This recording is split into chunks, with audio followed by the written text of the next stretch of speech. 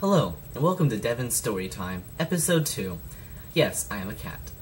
The Prince and the Gestapo, Part 1. Once upon a time, there was a prince whose orifice hurt like a fish.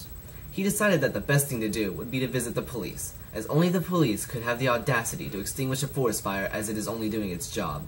I mean, what did the poor little fire ever do to them?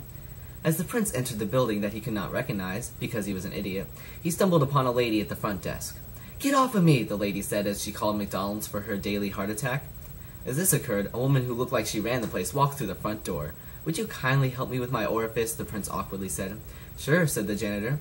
As she proceeded to undress, the prince ran to the elevator and pushed the button leading to the highest floor, as everyone knows that only the person in charge dwells on the highest level.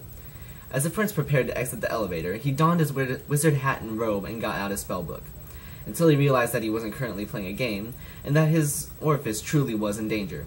He burst through the only room exclaiming, "My orifice hurts like a fish!" The only response he received was, "Sea kitten," from the person at the desk. "What?" the prince said in absolute confusion. "Please say sea kitten instead of fish in this establishment."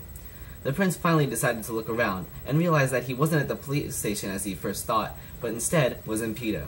"I've got to get out of this deranged place," the prince stated as he made a break for the window, as the only logical way of leaving PETA is to leap from a 50-story window. "Not so fast, Special Agent Gerard," said the person. "Your final assignment has come. Today, you must assassinate one of the most difficult targets ever known, the minds of everyone in the States." The prince began to think about what has just been said to him. Assassination? Special Agent? Gerard? Was PETA really this shady underneath their clever guise? And if so, does that mean PETA is not nearly as idiotic as we thought, but are more deranged than we can possibly imagine? As these questions filled the prince's soul, he began to think about how truly precious his life was to him.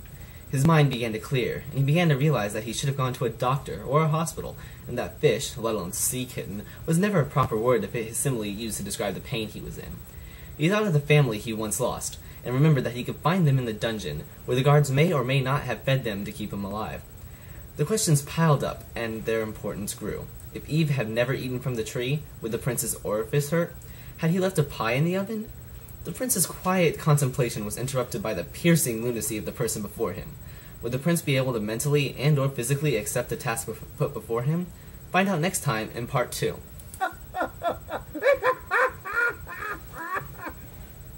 The end.